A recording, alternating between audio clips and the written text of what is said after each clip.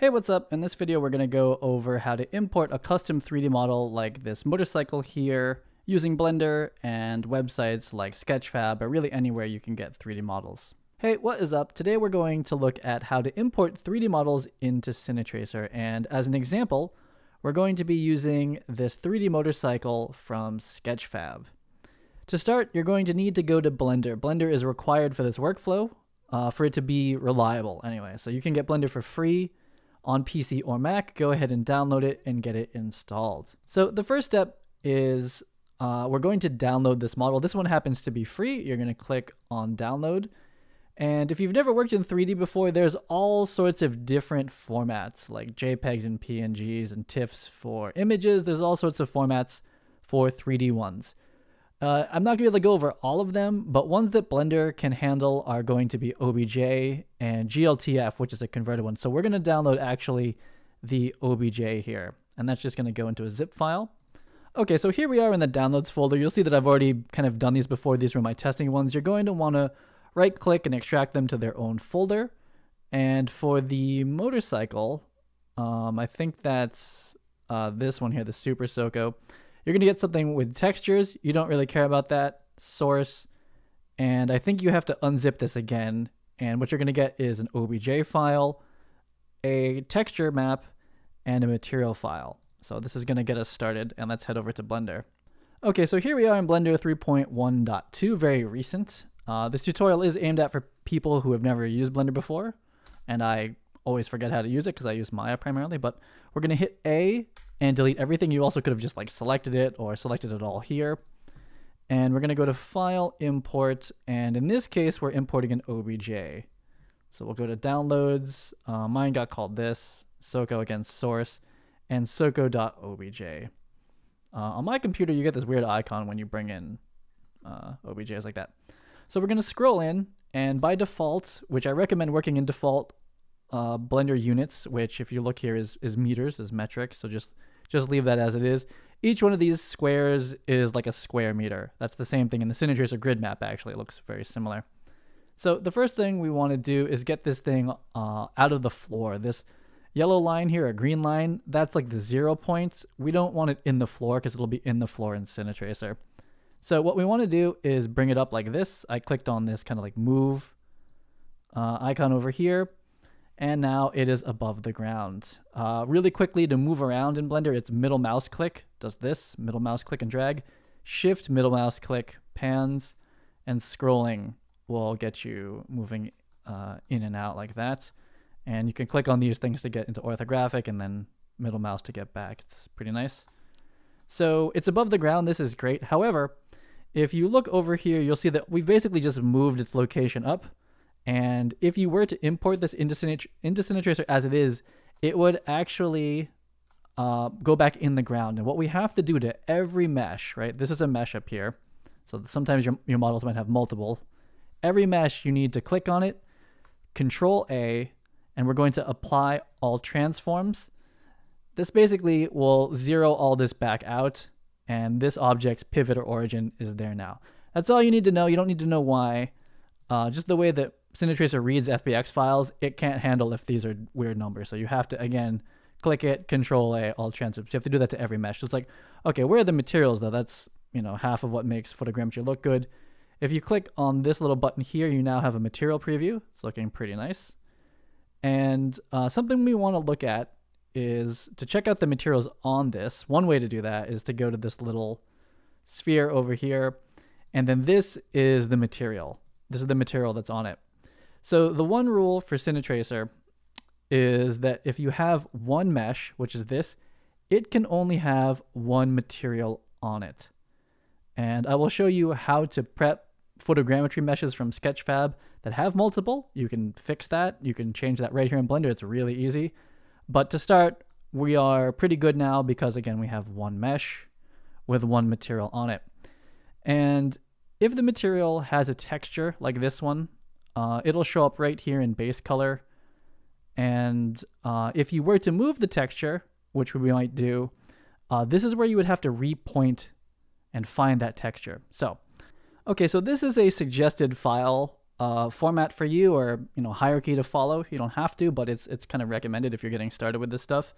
We're in our downloads folder, and in here again is our OBJ and our texture that we opened. However, I have a folder on my desktop, which is right here. I'm just calling it like CT import FBX. We are going to put everything in here that we're going to import.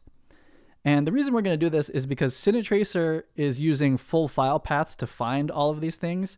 So if you just download this and start loading it up into CineTracer, you might eventually delete this or move it.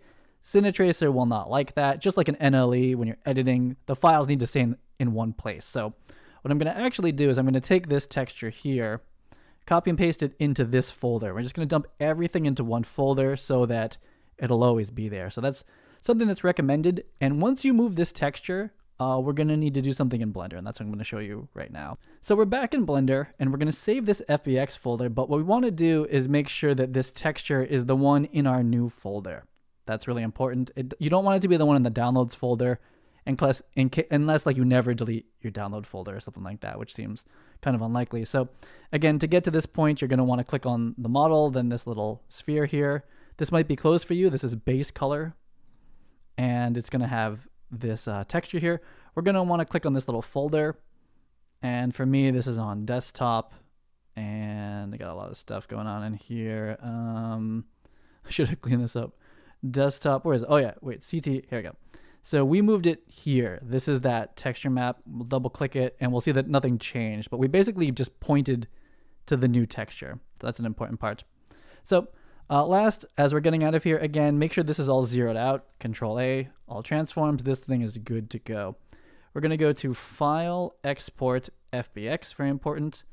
And we're going to go back to, I'm not used to Blender, Desktop here. And we're going to write bike 01, something like that. And the good part about this is we don't have to change any of these settings. I have basically set up my importer to work with stock settings. So basically don't change anything here except for maybe like selected objects only. Like if you had a lot of things in the scene, you could select what you wanted to export. You would then click this. So I'm going to export just the bike. And there it goes. Let's hop into CineTracer. Okay, so here we are in CineTracer. I'm going to go to editor mode and hit tab. And something that's new for this update is this utility button or category. And this is new. This stuff is old, but these are like utility objects, and there's going to be more coming in here. So what we have new is the FBX importer. We're going to click it and we get this little 3D icon, and we're going to turn this into that motorcycle. So what you'll see here to start is that we have basically just one option. These are for later, and we're going to select FBX, and we get not my favorite file system in the world, but I had to write this and still trying to make it better. But we're going to travel all the way to our desktop and find that folder. Where is it? This one. And we are going to import bike01.fbx like this and click OK. Give it a second. And there is our bike. Pretty cool, right? We can load in almost anything, kind of. We can load in very basic things to start, which will be very cool. So you can just go find 3D models you want and bring them right in. So as far as options, what you'll see here is that this can be scaled, and it's going to default to 100, which is what Blender files are going to want, Blender FBXs, but you can scale it down really small, and it allows it to scale up to 200, but 100 is going to keep it at scale. Next up are options here. If you're working in Blender and you're exporting the way I just showed you, don't change any of this stuff, but it doesn't break it. It just flips some stuff. This is going to spin it. This is for supporting other types of FBXs. Every 3D program exports FBXs differently. You basically don't have to worry about that if you're using Blender. If you want a little reminder on how this workflow works, we have it for Maya and for Blender. Again, it's just work in default units, so don't change anything, just work how it comes in. It's Z up, metric. Import the models. Very important, you have to apply your transforms. Each mesh can only have one material, and materials can support a diffuse or color map and a normal map. I don't think the normal map's working especially well, but the diffuse map works. And then you're going to export just like we did there. So that wraps it up for this video. This is the basics of importing really anything from Blender.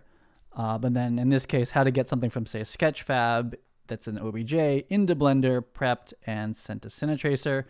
In future videos, I can go over some basic 3D modeling techniques in Blender to make like a quick room and do it to scale and whatnot. And then of course now that can be brought right into CineTracer. This is going to be really cool.